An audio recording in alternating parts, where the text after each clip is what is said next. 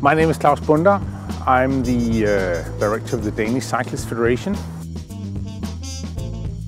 Right now I'm standing in front of the bicycle snake, we call it, which is the newest piece of bicycle infrastructure in the city of Copenhagen.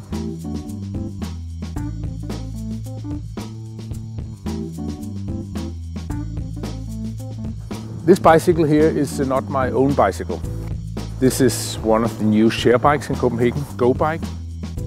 And it's really a state-of-the-art bike share system. It's an electric bike. Some cyclists will say it's a bit of cheating riding on an e-bike. You don't get as much exercise as you do on an ordinary bicycle.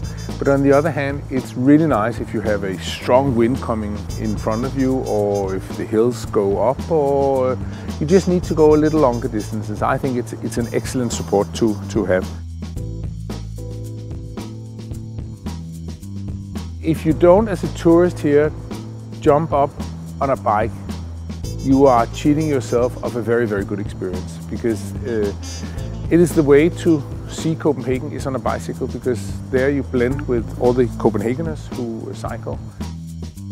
You can see the Copenhageners picnic, having a good time, playing with their kids, playing soccer or whatever. It's a great way to see our city.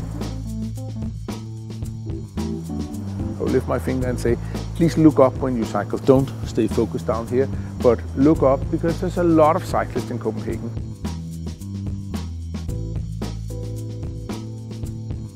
Actually, almost 50% of all study places and workplaces in the city of Copenhagen are reached by bicycle every single day.